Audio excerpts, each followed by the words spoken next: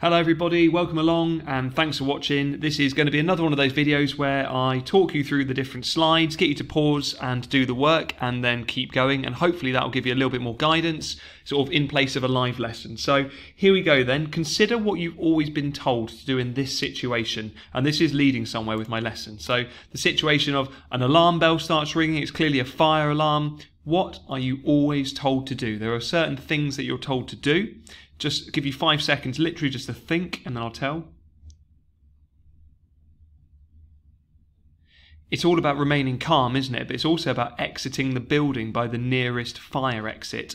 And there is a reason why we're talking about this today. So moving on then, what about if there's a fire in a block of flats where you're living? What would you do? If you're, I don't know, 6, 7, 10, 12, 15 floors up and there's a fire down below, what would you do? How would you feel? And those are questions to consider for today.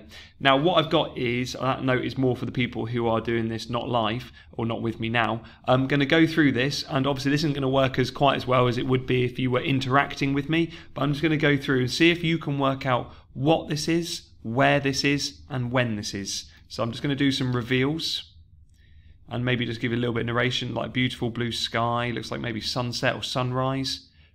Possibly a city of some sort, definitely looking like a city. It's looking very built up, very urban as an environment. Okay, so quite modern architecture, maybe contrasting the background. And look, you've actually got the brown houses there, almost potentially looking like social housing, very much crammed in together, unlike the very modern thing that you see in the bottom left. Again, more idea, there's quite a broad city landscape going on here. Again, very densely populated, perhaps you could say. Leaving us with our final 3 reveals. Interesting to see whether you would have known what this is that I'm showing you. That's the first one there. Look at the detail at the very bottom. Then I got the detail at the very top. Finally, this, which some of you may have worked already, especially if you've seen the detail, but that, an absolutely horrible, tragic sight to see as well. And for some of you will know that this refers to the Grenfell Tower.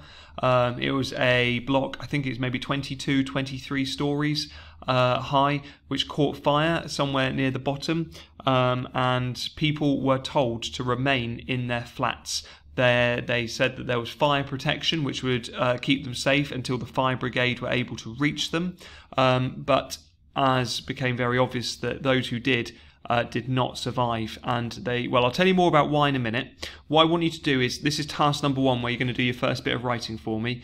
Grenfell would make a really good title for your work today, please. Could you watch the video there and bullet point down the key facts you learn about the tragedy? So I'm giving you 10 minutes, the video's about 5, but 10 minutes to click on that and you'll find the link on the Show My Homework slide, because obviously it won't work through the YouTube channel. And yeah, I'll go quiet for 5 seconds to allow you to pause this video and open up that one and do your bullet points, please. Off you go.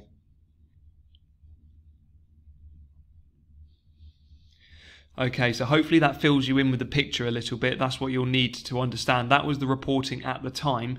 Obviously, since then, more information came to light about how many people were involved and so forth. So Grenfell was the word tragedy is the best one, but it was later sort of discovered really that it was the cladding. So older buildings like that, which are pretty terrible with their insulation, what was considered best was to put cladding on the outside to try and keep the heat in. But this cladding basically did not meet fire protection standards. There was air between it and so forth. So basically, you can see the building almost on fire on the outside in that top left photo, and it caused an absolute uproar because the types of people who were living in it was social housing, so they were in some way seen as less important, because these are people who are, you might call them council houses. They are given these houses and given a bit of support to live in these places, but they were made up predominantly of poorer and less well-off people. I'm trying to choose my words really carefully here.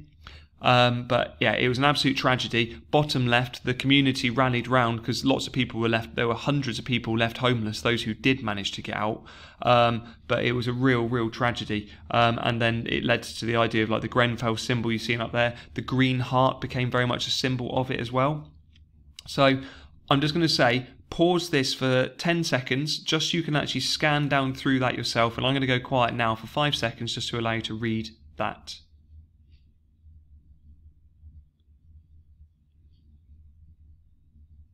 and it's absolutely shocking. But the cladding and the insulation on the outside failing is the key thing. There are actual criminal investigations going in now to see who is at fault. This, however, we are a few years on now, and yet still nobody has been brought to justice. Nobody has been held accountable for what happened there, and that is what makes some people very, very angry. It's still bubbling away in the news. Just earlier this week, in fact, I saw another news article still talking about the fact of trying to bring people to justice. The government seems to be dragging their heels, to use an expression, and because it's going to be a very expensive thing, because there are many, many, many other buildings like this, residential buildings, which have been cheaply clad to try and make them more insulated. Anyway, just another sort of indication really for you of just what it looked like before on the left, and then the fire and the aftermath with the cladding on the left there as well.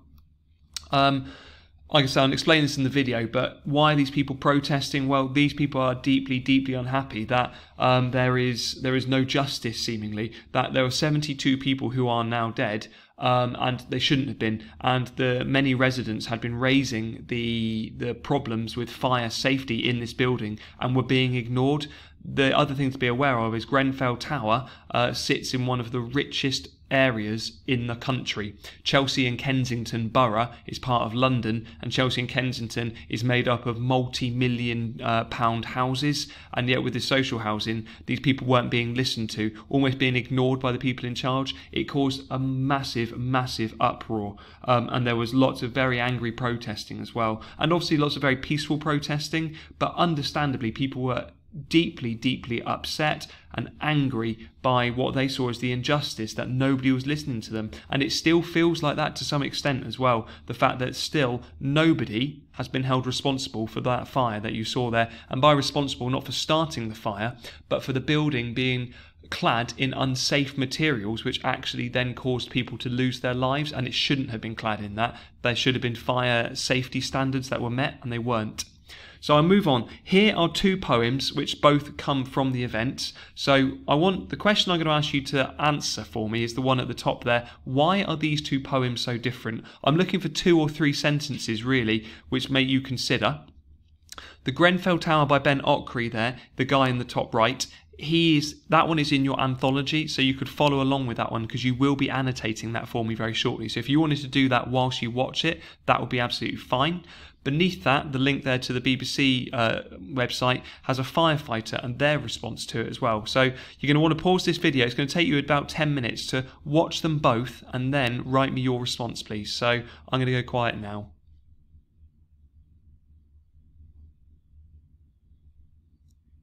Okay, thank you. I think perspective has to be there. You've got somebody, Ben Okri, there who's looking from the outside but maybe feels a real connection to these people who have gone through such tragedy, whereas the firefighter has that first-hand account and has the horrifying experiences and memories which they've got to live with.